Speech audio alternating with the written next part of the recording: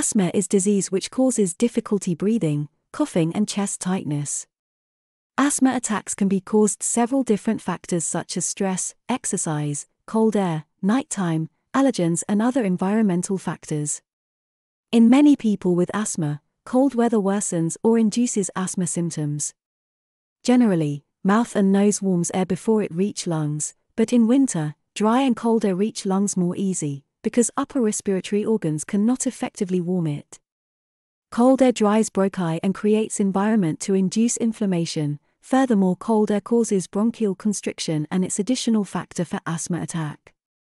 Researchers once believed that the coldness of the air was the primary trigger of symptoms. However, more up-to-date research indicates that the dryness, rather than the temperature, is the culprit. A person often finds that their symptoms worsen when they are being active outdoors, jogging, running or doing other kind of physical activities. During exercise, it is more common to breathe through the mouth than the nose. Because the mouth does not warm air as well as the nose, a person is more likely to inhale colder air while exercising. A combination of physical activity and breathing cold air can significantly worsen asthma symptoms.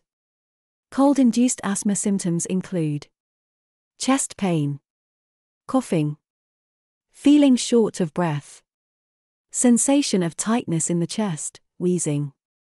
Symptoms usually start shortly after exposure to cold and dry air. Symptoms can last short period of time, however, an individual with more severe asthma may experience longer-lasting symptoms. Prevention of cold-induced asthma. Warming up before going outdoors. It means exercise or any kind of aerobic physical activity, for example dancing. Warming up several minutes is enough. Using a short-acting inhaler 10 to 15 minutes before going outdoors.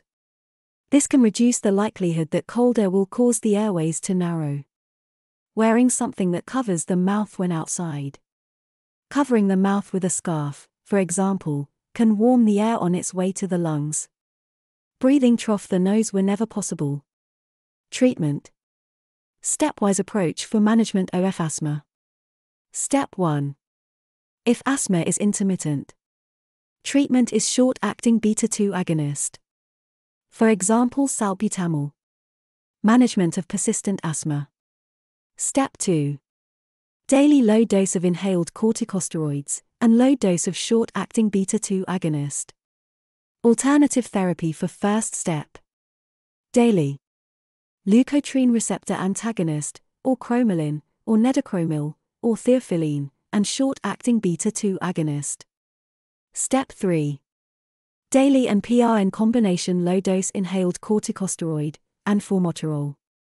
Alternative therapy include daily medium-dose inhaled corticosteroid and short-acting beta-2 agonist, or daily low-dose inhaled corticosteroids, long-acting beta-2 agonist, or daily low-dose inhaled corticosteroids, plus leukotriene receptor antagonist, or daily low-dose inhaled corticosteroids plus theophylline, and beta-2 agonist. Step 4. Daily combination medium-dose inhaled corticosteroid and formoterol. Alternative. Daily medium-dose inhaled corticosteroids short-acting beta-2 agonist. Daily medium-dose inhaled corticosteroids plus leukotriene receptor antagonist. Or daily medium-dose inhaled corticosteroid plus theophylline, and short-acting beta-2 agonist. Step 5. Daily high-dose inhaled corticosteroid and short-acting beta-2 agonist. Alternative. Daily high-dose inhaled corticosteroid plus leukotriene receptor antagonist. Or daily high-dose inhaled corticosteroid plus theophylline, and short-acting beta-2 agonist. Step 6. Daily high-dose inhaled corticosteroid, long-acting beta agonist plus oral systemic corticosteroid and inhaled short-acting beta-2 agonists. Alternative.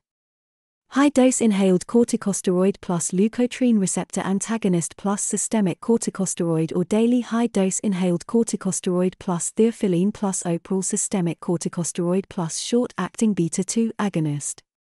First, check adherence, inhaler technique, environmental factors, and comorbid conditions. Step up if needed, reassess in 2 to 6 weeks. Step down if possible. If asthma is well controlled for at least 3 consecutive months, consult with asthma specialist if step 4 or higher is required. Consider consultation at step 3. Control assessment is a key element of asthma care. This involves both impairment and risk. Use of objective measures, self-reported control, and healthcare utilization are complementary and should be employed on an ongoing basis, depending on the individual's clinical situation.